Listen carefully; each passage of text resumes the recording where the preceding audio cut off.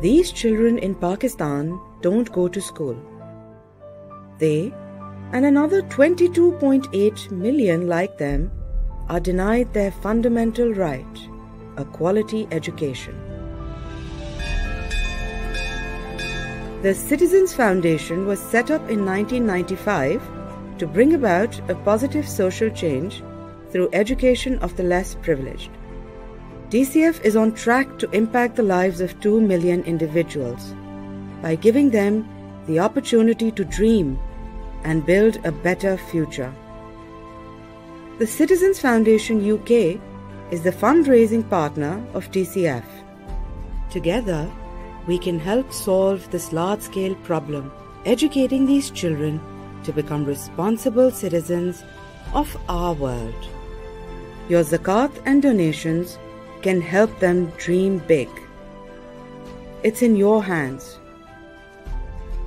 Please donate £9 per month to change a life today.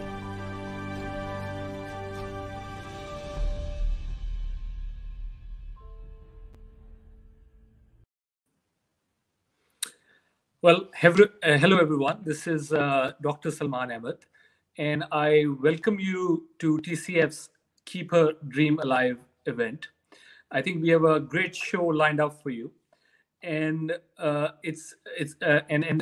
objective is to highlight to you and focus to you the great work Citizen Foundation is doing. But before that, let me give you a little bit of a context on the work and, of course, the challenge, the severe challenge which Pakistan faces in the education sector, with 22 million children out of school, and the unique and the very important role of the Citizen Foundation in addressing that challenge. And it's a existential challenge for as far as I am concerned. And I've been interacting and working and supporting TCF for the last 6 years. And it has been an ultimate pleasure and privilege of mine to work very closely with them as they try to address this important and a very critical challenge facing Pakistan.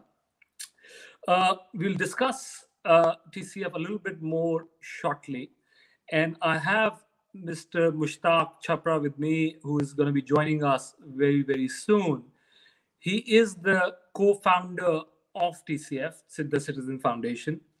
He is the recipient of Sitara Imtiaz, which is the Star of Excellence, which is one of the highest civilian honors conferred upon an individual by the President of Pakistan. And in fact, he has played a critical and a central role in terms of bringing TCF to where it is right now over the last 25 years. And then after a brief Q&A with Mr. Mushtaq Chapra, I would hand over to the main segment we have got lined up for you, which is Owen Bennett-Jones in conversation with Mishal Husain. Owen is an award-winning journalist and a reporter, and Mishal is the broadcaster and presenter of Radio 4's Today program and the news on BBC. Overall, we are truly grateful for all of you to join us today and giving us your time. And thank you very much once again for investing your time today with us as we put this spotlight on one of the most important challenges facing Pakistan, which is education. And in fact, equally important, the role TCF is playing in addressing that challenge. So without further ado, let me welcome Mr. Mushtaq Chapra to our broadcast. Assalamu alaikum. Assalamu alaikum, Mushtaq Sahab. Wa alaikum salam, and thank you for having me on the broadcast. How are things in London? Can you hear me? Yes, I can hear you. Thank you, Mushtaq Sahab. Me personally, and for all our audience that you have joined us, I thought we could take this opportunity to ask you a few questions about TCF and also the work you're doing, obviously, in addressing the key critical challenge of education in Pakistan. So let me start with the first question. In your view, what makes TCF unique in the way it's addressing this severe education challenge in Pakistan, and what are the key highlights of your strategy and of your implementation would you like to share with us today? Thank you, Salman. On the spot. The TCF schooling system is totally unique system. When the founders decided to bring a qualitative change into the education scenario of Pakistan, it was thought that we should build a organization which would have which was build and manage schools all over the country. It wouldn't be a schooling system for Lahore or Karachi or Islamabad, but it would be a system which would be in every village and every slum of Pakistan. Now, the uniqueness of the TCF system is that we wanted to make it into a neighborhood activity, which means that we take the school to the kids rather than bringing the children out of their villages. And this has become the most powerful thing for the parents and the kids, because it's a secure environment. The children walk to the schools. It is becoming a community center rather than just a schooling system. Secondly, the curriculum has been improvised and adapted in such a manner that it gives a chance for the children to have a critical thinking into the education. It's just not rote learning of sorts like it's done in most of the. And the third part is that the accessibility for the girl child is comfortable, because we have only female faculty. We only employ educated girls who are teachers and principals. Thus, it's comfortable for the parents to send the girls to our schools. And lastly, we have a very focused teacher training program. This teacher training program is unique and makes the teacher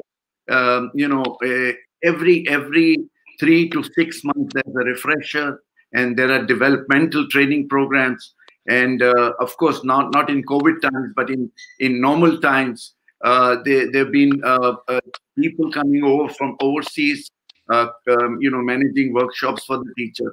So these are some of the salient features which make the TCF program truly a different program, truly a focused program. And that is the reason the kids coming out of the system are incredible. Thank you very much, Mushtaq sir. That was a very detailed, points you mentioned, especially the fact that the schools are being shifted to very close to the children, and the fact that they are integrated with the communities. I think it's a very important point in terms of as you're amplifying the impact. The second question I'm going to ask you, Mushtaq Saab, is of course 2020 is the year of COVID, and it will always be remembered as the year of the pandemic. But it has added to another layer of challenge to your work, with of course a developing country like Pakistan with limited resources, and of course the challenge of education has always been very critical and very strong. How are you, how is TCF being impacted, and what are the new ways you're thinking about as you make sure that children remain connected with the education streams which TCF is deploying? As we all know, that COVID-19 has thrown everybody off guard, and the world is trying to understand and fight this pandemic. Pakistan, we have a whole lot of issues. Obviously the schools were shut down, and the children were in their homes with meager means of livelihood. Their parents, mother and father, were daily wage earners. They don't have any jobs. So the first thing TCF did was to immediately create a 3-point plan where TCF provided cash subsidies and food rations for the communities around the TCF schools, irrespective of whether they're the parents of the children studying in TCF schools, or the total community was looked after for almost months, by a special fund which was created. Secondly, during the pandemic, our volunteers, the alumni, the boys and girls who have come out of the TCF system, and the teachers went out assisting the frontline health workers in sort of implementing not only the SOPs for COVID, but also distribution of masks, face shields, and in times also protective clothing, because there were emergencies where the community had to be attended medically. And lastly, you very correctly pointed out, to keep a connectivity or the connection with the kids. The schools were closed, so they created and prepared a special workbook, because one has to understand that in Pakistan, not every locality is connected with internet connectivity, and the problem is that a large number of TCF schools are in places where there is hardly any internet available. So wherever internet was available, we had a digital learning program in place for these kids. We also launched in partnership with the government of Pakistan, television education television program, which was known as Ilm Ka Angan, and that also was a very huge success for kids who had accessibility to television. But otherwise, the teachers and the volunteers prepared workbooks, which the workbooks were taken to the homes of those kids, and the kids filled in those workbooks, and every week or every 2 weeks, those workbooks were exchanged with new. So that way, it was a very interesting sort of during the days where the schools were closed down.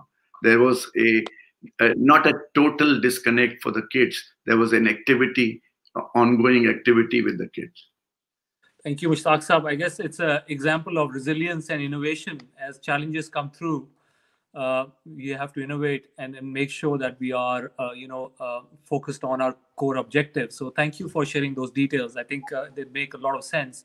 And I would emphasize your point that we forget sitting in London and New York or other places that Pakistan's Wi-Fi coverage is not as uniform. And it needs a different kind of solutions, which you talked about. So, Mushtaq Sir, I'll end with the third question. If there is one message, if you could give to everyone listening right now, based on your journey in life and based on your journey with TCF, what would that be? And we would love to hear that from you. First of all, I need to thank all my supporters, the TCF supporters in the UK especially, and those who are hearing me tonight. I'm sorry, it's night in Pakistan, but in the UK. I think that the message of TCF is absolutely clear, and we have proven in the last 25 years that if you need to change the destiny of a country, you have to educate the children of that country.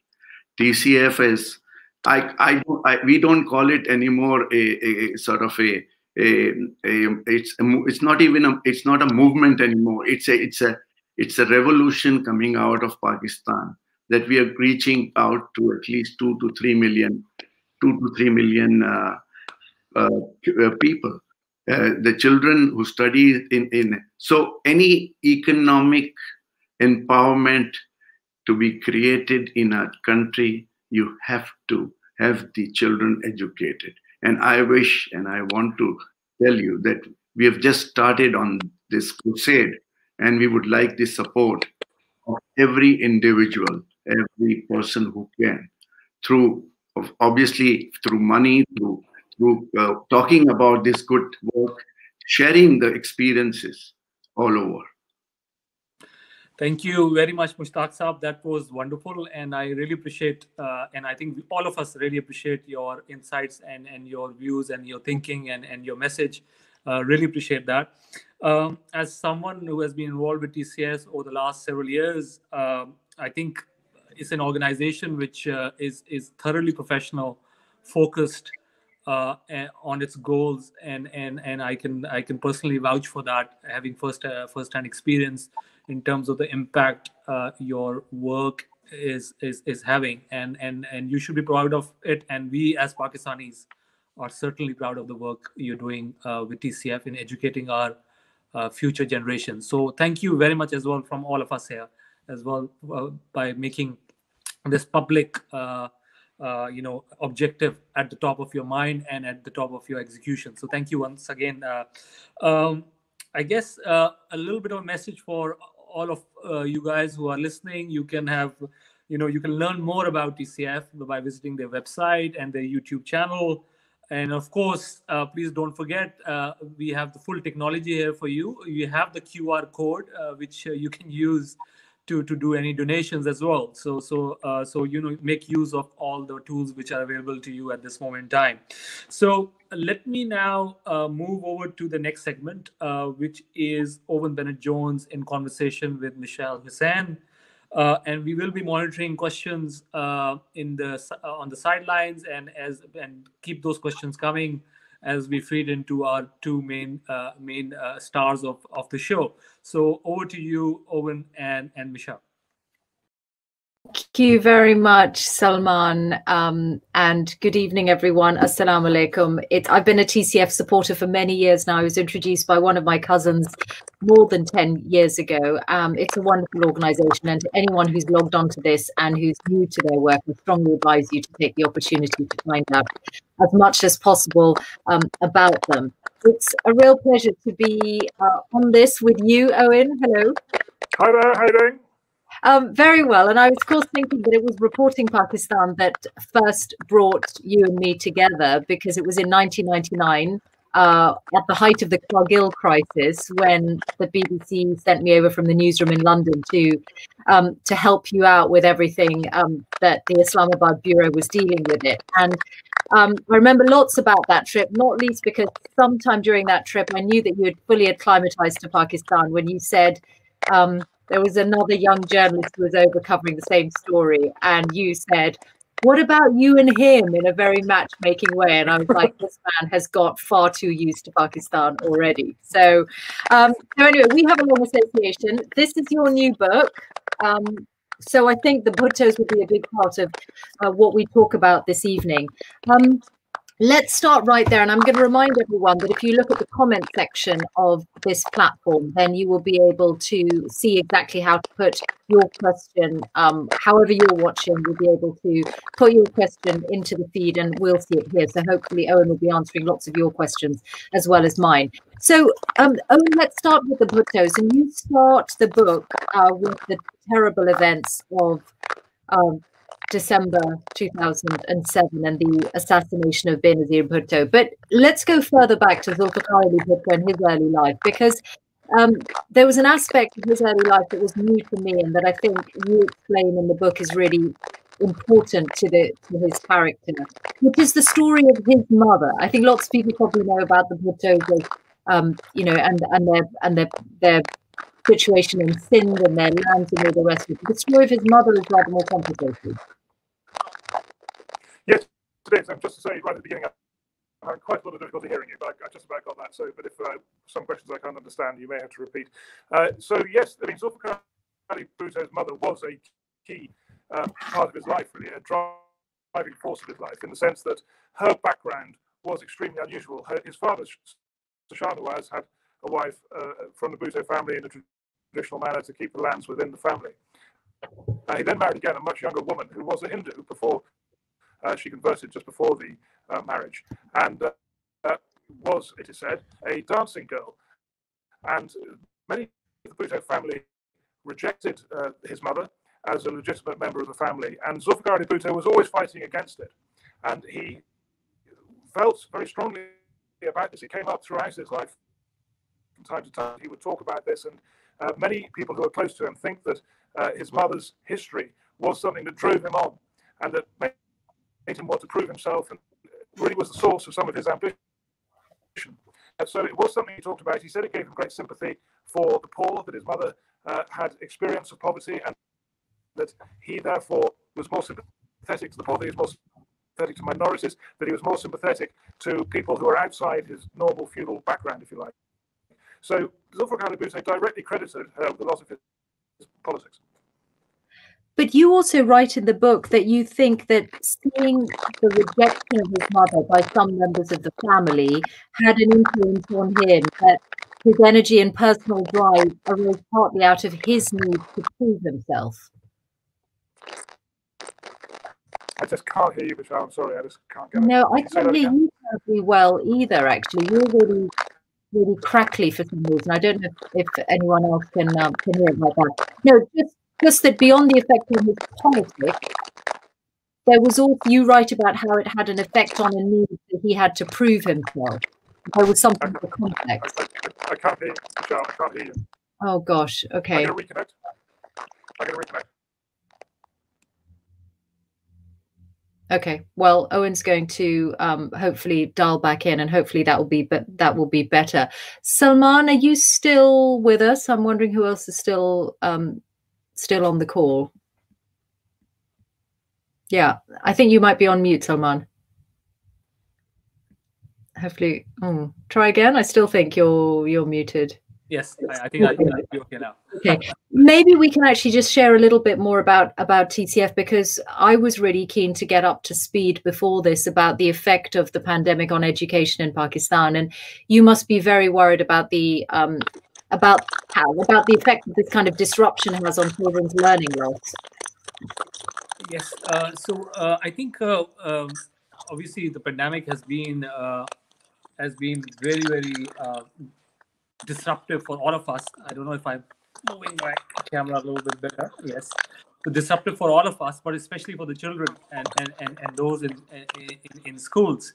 I think the critical one is, the point I can mention is that as Mushtaq Saab was talking about, is that Pakistan's challenges are actually quite unique, and especially in a developing country perspective. So this Wi-Fi online learning angle, even though it's cheap and may not require that much resources, actually may not work in Pakistan. So that means that we need to actually help even more, because the schools really have to connect with the children to keep them engaged. That's the only point I guess I would highlight. That the solution will have to be different. And I guess, yeah, I think people who can really relate to that, because we've all seen how hard that can be for children, even in the most advanced society. So Owen is now back. Owen, can you hear me any better now? Not really, but give it a go. Okay, I can hear you slightly better, although there's a very funny crackling on the line. How's it now? Still a bit dodgy. Okay, yes, no, I was asking about the effect on Zulfikar's personality of seeing the way his mother was treated in early life. Well, I mean, there's a number. Yeah, one of the features of Zulfikar Ali Bhutto's personality was that he was quite vengeful, and that was a feature of his character really through his life, but particularly perhaps when he was in power towards the end. But he could not bear a slight, and he would always pay it back. And I think probably that has more to do with his feudal Sindhi background than it does with his mum. I think his mother gave him ambition and gave him the idea. It gave him some of his politics, the politics of the poor, the politics of poverty, but it also gave him an ambition to prove that he was as good as any other member of the family, that he was a legitimate member of the family, that he was a personality who could rank with the best of the family, if you like. How early on in your connection with Pakistan did you think about writing this book? What was the moment when you thought you wanted to do this? Well, I had it in mind for some time, but I guess when Benazir Bhutto was assassinated, I did think that she had a story, and I've been thinking about writing about her really more than the dynasty. But then, having started thinking about writing about her and gathering some of that material, I just thought that it would be a better way of approaching it to do the whole story of the family, because it is a good way of telling Pakistan's story in a way. I mean, they're only one family, but they are a very important family, and they had this experience in the colonial period. They then went through all the phases of Pakistan as they struggled for power, and now are still relevant. I mean, Bilal Bhutto may make it as the fourth member of this generation of the family to actually win power. So they are, obviously interesting as well, in as much as there's so much drama in their family story. I mean, there's tragedy with the hanging and Shah Nawaz being poisoned and Mirza being shot and Benazir being assassinated. I mean, there's just so much drama in their dynastic story that it seemed to me rich material. Yes, and also, as you say, the story of Pakistan, and particularly all the turbulence throughout, but I'm particularly thinking about that very dramatic period in the 1960s and early 1970s. So coinciding with Bhutto's meteoric rise and then his time leading the country. So let's talk a bit about the relationships between the generations. So Benazir and her siblings, what was she the natural heir, or was it circumstances? Well, it was circumstances, I think, to a degree. I mean, there was a contest. I mean, let's face it, but between Mirza and her. Mirza felt, especially towards the end of his life, he was the legitimate leader of Pakistan, that he was the proper successor to his father, that he was the eldest son, and therefore should be the one. And his mother agreed with him. There was this phase when Nusrat Bhutto quite plainly took Mirza's side in the dispute between the two siblings. So no, it wasn't always automatic. And one of the things that I learned researching the book was just how hard Benazir worked to take control. There's a fascinating letter I got hold of, which described how she was faced with a situation where she was in London, and her mother was still important in the party, but she was trying to assert herself. And she found that decisions were being taken by the PPP leadership in Pakistan without any reference to her in London.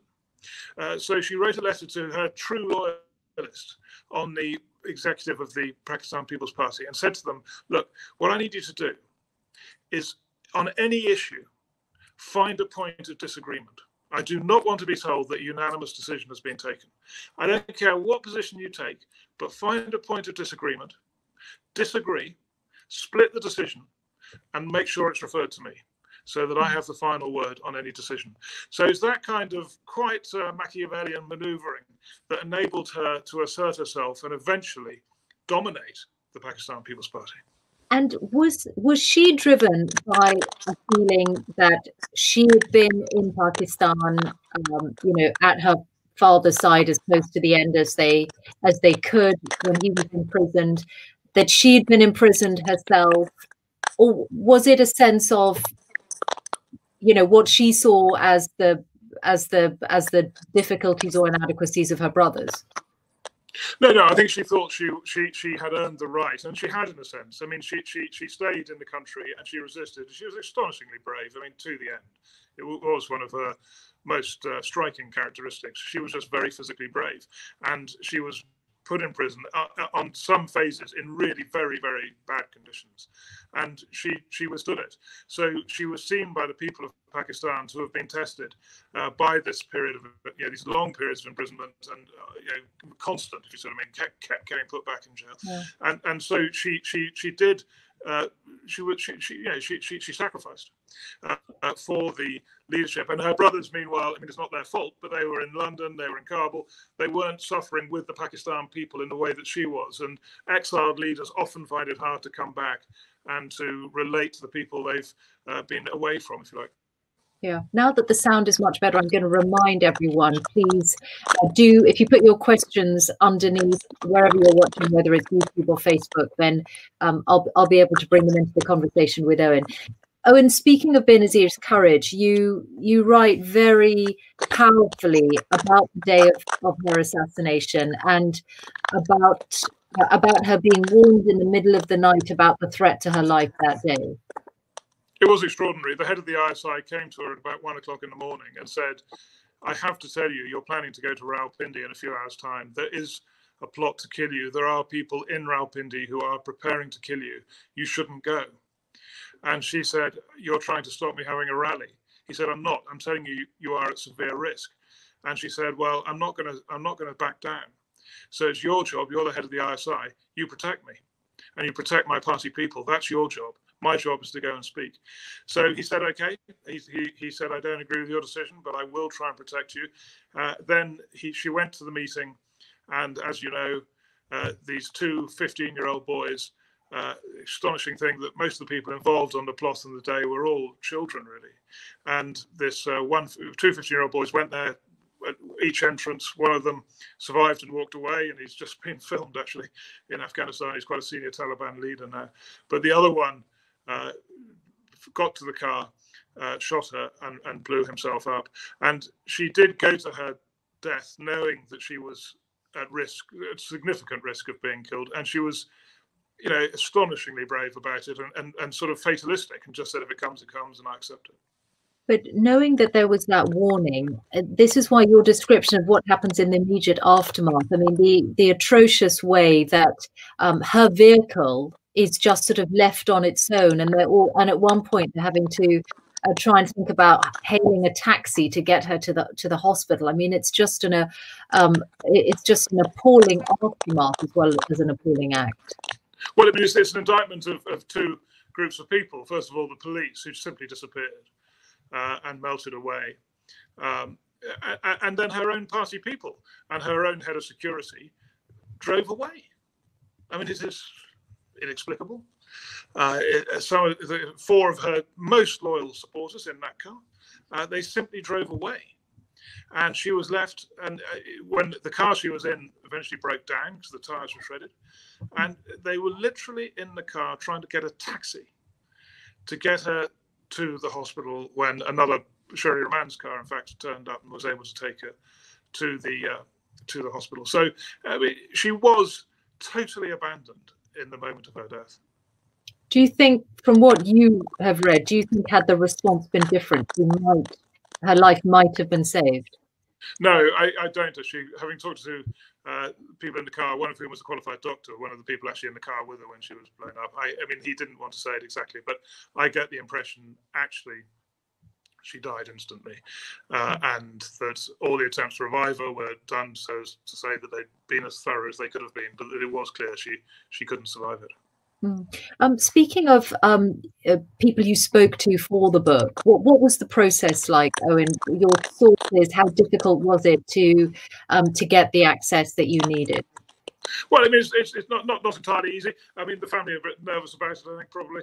So they'd helped me a lot, the family. I did a podcast on the assassination, and they were very helpful about that. But I didn't manage to speak to them for the book itself. I mean, some members of the family, I should say, were extremely helpful. Tariq Islam, Sanam Benazir's sister, was very, very helpful. So there were people who were helpful, but there were others, you know, Bilal and Asser Sadari, who didn't talk to me for the book. So in a way, it gave me more independence, in a sense that I mean, I would have liked to have talked to them, but I was able to manage without. In terms of the sources, yes, I mean, you know, it is probably quite a good time to be doing it, in that she died long enough ago for people to be quite open about their memories of her, and without sort of feeling they have to be party loyalists to her in the way that when she was alive, if you like, because you know, no longer is she there. So I think it was, yeah, about the right time to do it and to try and make some sort of assessment of her life.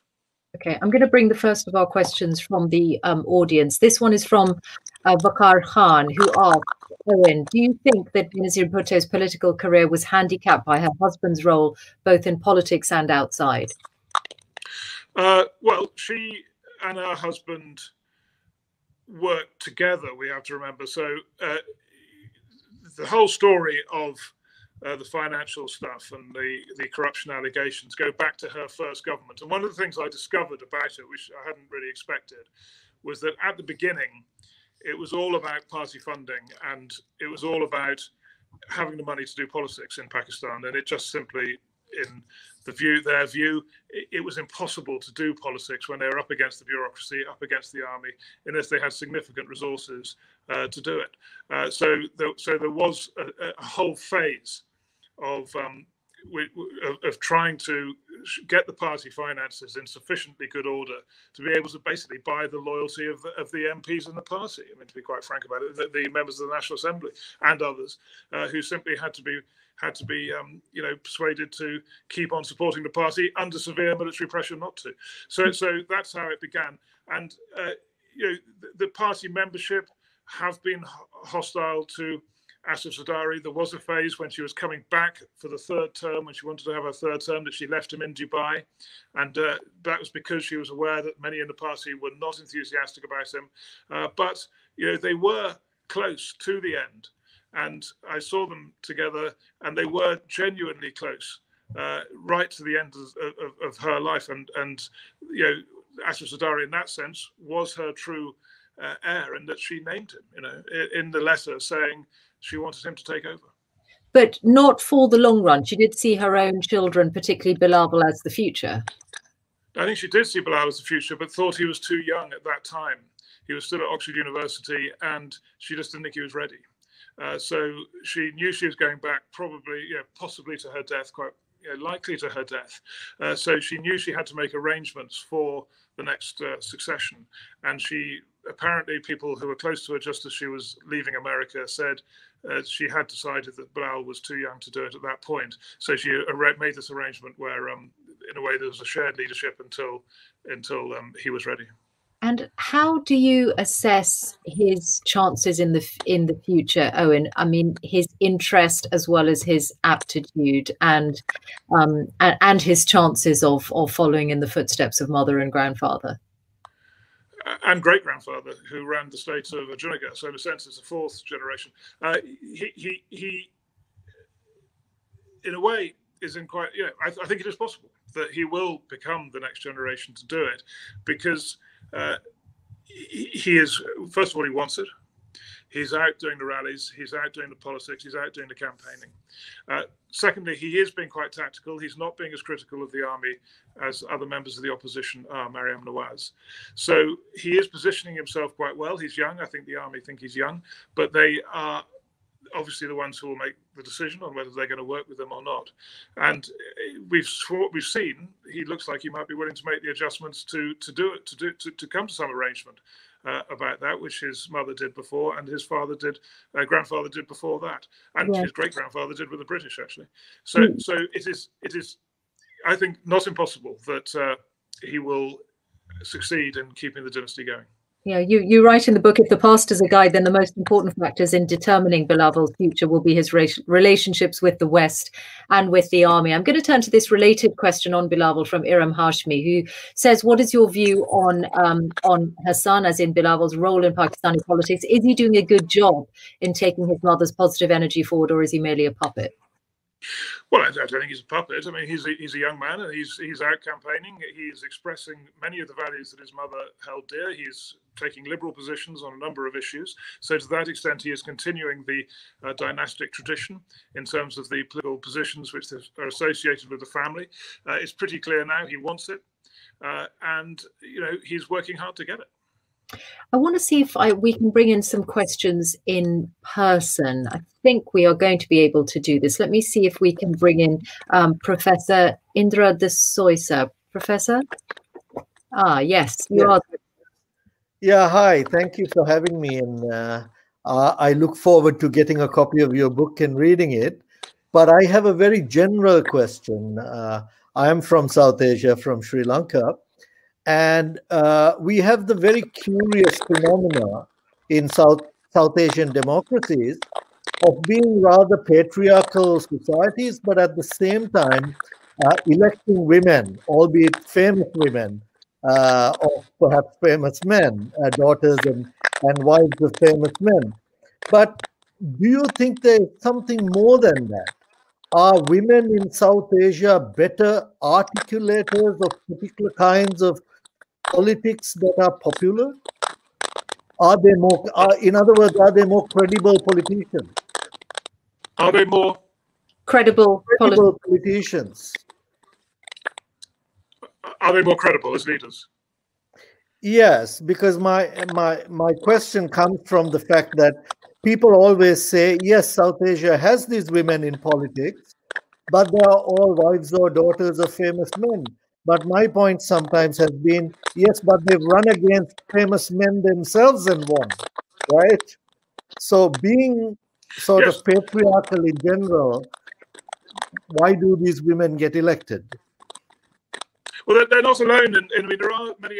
There are other examples of women in Pakistani public life who have become very, very prominent. Asma Jahangir being the obvious example, and and cutting through to significant support in Pakistani society. So it is an element of Pakistani society, and I don't know Sri Lanka as well, or other places as well. But it is difficult to imagine that a Benazir Bhutto could have existed without having come from the family. To be honest, I can't see how she would have managed to control, found a party, found a whole system. We've seen Imran Khan do it. It's taken him an awful long time, and he's had a lot of celebrity power behind him and so on to create a new dynasty. But I'm not saying it's a dynasty, but a new political force, a new political structure, if you like. So I'm not sure she'd been able to do that, but it certainly is true that once she'd done it, she had a genuine popular base, and once she'd broken through, she wasn't the creation of her father by the time she finished her career. She was her own woman. Yeah, she definitely saw herself in a sort of tradition in South Asia. I think she talked about the Bandra Maikis and, of course, the Nehru Gandhis in India. I wonder though, Owen, I mean, obviously you've got Sheikh Hasina in Bangladesh, but whether the moment for that tradition is petering out. I mean, particularly if you look at Congress and the Gandhis at the moment. Well, you would think so, yes. But I must say, I mean, Bilal does seem to be showing that it may be possible to keep it going. But in general terms, when you see what Modi has done in India and the huge base he's built up partly by being a self-made person coming from absolutely nothing, a tea-boy, to prime minister, that does have resonance clearly, and it has relevance, frankly, for these societies. And the strength of the feudals in Pakistan is astonishing that it is still there. The land reform has never been seriously tackled. I mean, it has been land reform, but nothing on the scale of India or other countries. And so this class, this elite class, it still exists. It still has power in rural areas. It's not just the Bhutto family. There are many other families who wield astonishing amounts of power. And how sustainable is that? The feudals are losing their influence slowly. And you would think that this Bhutto family dynastic setup would become outmoded eventually, but it may be that he can keep it going for a generation. Yeah, and actually, that point about the feudal system, you touch on that in the book, or you reflect on it, particularly Bhutto's own relationship with, being someone who was outwardly pushing for land reform at the same time as being a big landowner himself. Yes, I mean, how much land they gave up is not clear. They did give up land.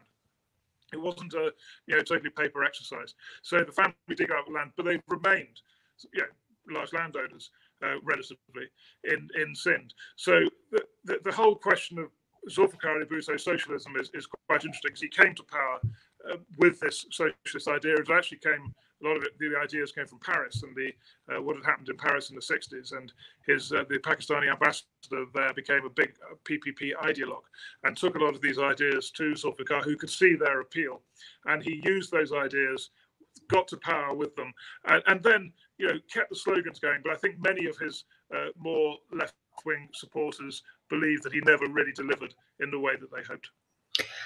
I'm going to bring in one comment, and then I'm going to turn to Sahara Askari to ask her question in person. So this is the comment first, Owen. Why you think that a supporter, or this person says a so-called supporter of democracy, they're referring to Benazir, didn't support a democratic process in her own party, both at the start of her political career and in the will? Well, yes. Well, I mean, she gave an answer to that. Her answer was that if she opened up the party to internal party elections, that the army would manipulate the results and she would lose influence in the party and she'd lose control of the party. But, I think it is the case that the PPP always has been a Bhutto family possession, basically. And that Zulfikar Ali Bhutto, when he started it on that founding meeting in Lahore, he did not allow any internal party elections. All decisions were going to be taken by him. And it's been like that ever since. And so the family want control. They've kept control. And it is not an internally democratic organization. Seher Askari, can we bring up Seher to ask her question in person? Yes. Hello, how are you? Hi, how are you? Hang on, I think we need to unmute you first, Seher. Hang on a second. Guys, I apologize. Hi, good evening. Hi, Owen. Hi, Mishal. I know this is a little bit off point. I mean, we talk a lot about the politics and the economics of the region. I'd just be interested to hear your thoughts on civil service reform and how you feel about the lack of continuity, or should I say the revolving door of sort of civil service leaders in Pakistan. I mean, it is clearly affecting the ability of the establishment and of governments to sort of execute their agendas and ultimately having a knock-on effect on sort of healthcare, education, the power and energy sectors. Yeah, so just to be clear, you're talking about the power of the bureaucrats to be a block on reform. Yes, sorry, Owen. I think so I got cut off there. back to the connection. Yeah, yes. Well, I mean, you know, it's funny, is because many of the arguments Zulfikar Ali Bhutto used to really disrupt the senior civil service, which he did. I mean, quite recklessly almost. I mean, he got rid of a huge number of people and put loyalists in their place. He used the same arguments that were used in London, actually, about the establishment being represented by these senior civil servants and that they were all stuck in their ways, they were a block on reform. And certainly under Zulfikar Ali Bhutto, I think when he did that, he actually lost a lot of people he needed, because Pakistan didn't have many institutions. The civil service did have an elite corps that actually was quite competent, and they were all then dismissed. So since then, you know, the civil service is widely criticised in Pakistan. It is difficult to know to what extent that is legitimate, and to what extent it is the failure of political leadership to, you know, tell these people what to do and to take charge of their ministries. I'm not sure many ministers really are very effective in pushing through policy, but I would sympathise with a minister if they had a clear plan and it wasn't implemented. I think often they don't have a clear plan. Yes. Yeah. Thank you very much, Seher. Oh, and I'm just keen to know, if I remember rightly, when you became a correspondent in Pakistan, I mean, you were pretty new to the country, weren't you? And you've been a foreign correspondent in lots of other places as well. But your connection with Pakistan has grown and grown over the years, you know, more and more, even since you left. Why is it that you think this country ended up being such a big part of your professional life later? Oh, I just love going there, and people are so helpful and so kind, and it's a wonderful place to visit. And I find the politics totally fascinating. And also, I must say, it's very easy to cover Pakistan because everyone's so talkative and they're very, very indiscreet, and people do tell you what's happening, which is absolutely delightful. I went to Vietnam afterwards, where not a single Vietnamese official would ever talk to me, minister, nobody, and it was actually hopeless. And it was just like being in a monastery, you know, just nothing happening. Whereas in Pakistan, there's you know, lots of astonishingly friendly people who are very engaged in politics. And another aspect which appeals to me is it all matters so much. You know, there's so much at stake in Pakistan for young people's lives. The future of the country could be in many different directions. There's a lot to fight for, and people do fight for it, and they are charming as they do so. So I couldn't ask for more.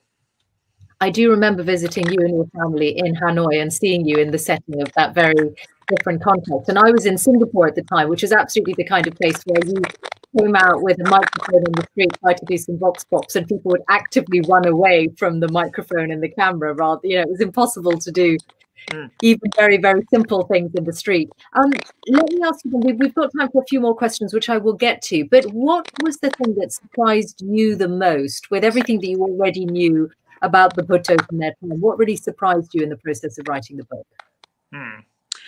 I didn't know much about the colonial stuff, and I didn't realize how violent that was until quite recently. I didn't write a lot about it because it's difficult to get much on it, but it was clear that they were fighting, physically for stuff. You mean the Bhutto? Sorry, we should probably. Sorry. We should probably explain, because I think just like you won't have known, other people won't. So the Bhuttos were fighting. So what I'm saying is that when the Bhuttos arrived in Sindh, they established themselves and were there. It's not clear when exactly they arrived, but let's say the 1700s, something like that. And then they did have to struggle quite hard to get and keep their land. And that went on till about, let's say, the 1840s, 50s, which is later than I would have expected, where they were, facing hostile people around them and they had to defend themselves from that. And maybe were on the front foot, I don't know, because it's very hard to get evidence about it. So that was quite surprising to me, how that struggle was there, and then they became established, and there was no need to use those kind of tactics, at least not so often. So I guess that was a surprise. I mean, the other thing that I wanted to learn about in writing the book was to make an assessment of Zulfikar Ali Bhutto, because I didn't know a lot about it, and so I was able to read absolutely everything there was about him and to talk to people who'd worked with him and so on. And I hadn't realized how his hubris towards the end really cost him. He was obviously a totally brilliant man in the 60s, and when he was coming to power, and then in 71 he totally delivered for Pakistan after the catastrophe of Bangladesh.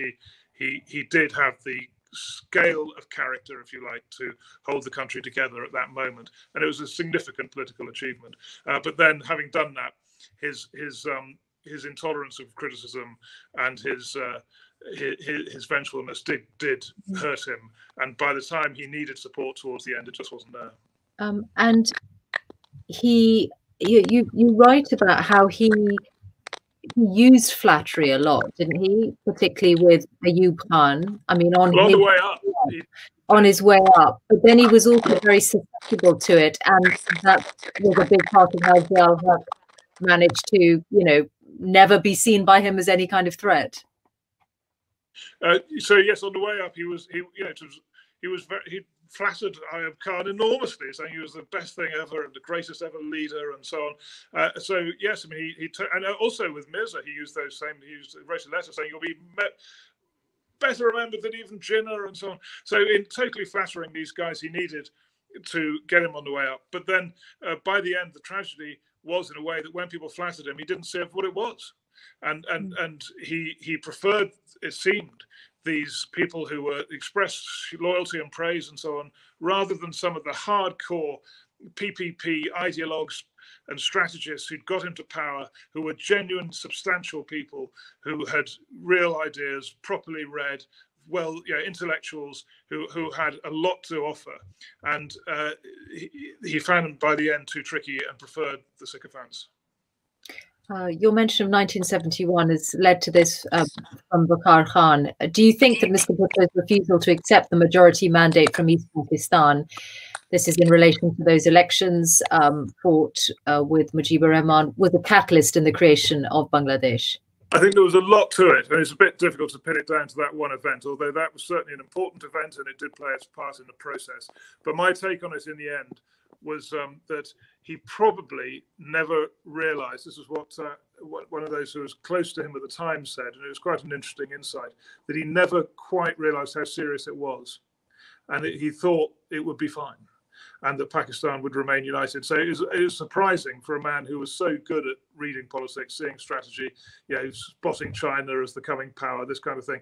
He got a lot of things right, but he did not get that right. And he apparently just never understood what was happening quite. So that which is again maybe West Pakistani arrogance in a sense, and when it happened, he had not really done anything to help prevent it happening.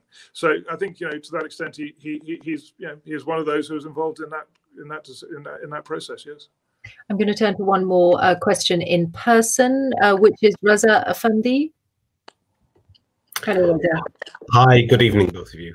And good evening, Owen.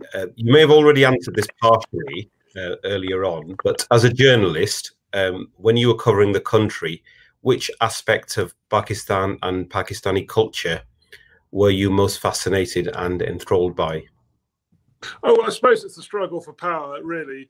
I mean, it's just raw politics, isn't it? And you know, there are so many people competing for power, from nationalists in the provinces to the religious element to the mainstream parties, and then at rural level, these feudal guys and these tribal leaders. So there are so many people competing in very sophisticated ways. I mean, as well as with astonishing levels of violence, I have to say, and you know, absurdly rapid recourse to violence. But there is also a lot of very highly sophisticated politics going on, and subtle politics. And it's just, you know, to me, a totally fascinating place to see. And some of it, I mean, when I saw Benazir Bhutto down in Larkana, but it's been sort of 99 or something like that, and she had this amazing scene where she was almost on a throne, surrounded by courtiers, and then the front row were her ambassadors and ministers, and then as she went back, the sort of just villagers at the back. And I just thought it was a scene out of something, you know, from centuries ago. I mean, it's just an astonishing thing to witness. And then from that to these people who are dealing in nuclear politics in Washington, you know. So there is an awful lot going on in Pakistani politics. Thank you, brother. I'm going to actually, I'm quite intrigued by this question, and it would be good to get your take on it. What would Benazir Bhutto's wishes or aspirations for her daughters, Bakhtawar and Asifa? This is a good question. I mean, I on that trip actually in '99, I did see Benazir proudly. Sorry, I've got problems with my camera angles.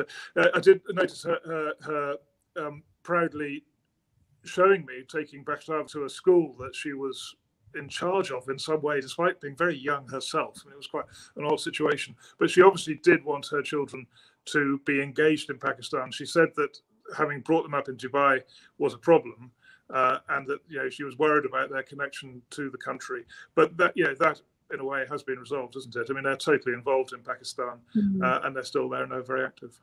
But do you think that she believed, as a mother of a son and two daughters, do you think she believed that the inheritance, in this case being the party, was the son's primarily? I mean, I guess it'd be a bit unfair to say that, in that when 2007 came, they were quite young, the girls. So I guess it would have been obvious for her to be thinking in terms of the eldest son. I mean, it would be highly ironic if she did think that, because she fought against her own mother. I mean, complained about her own mother. She always said that it was her father who had supported her as a woman to become an independent person more than her mother. And so as a mother, one can only hope she was consistent.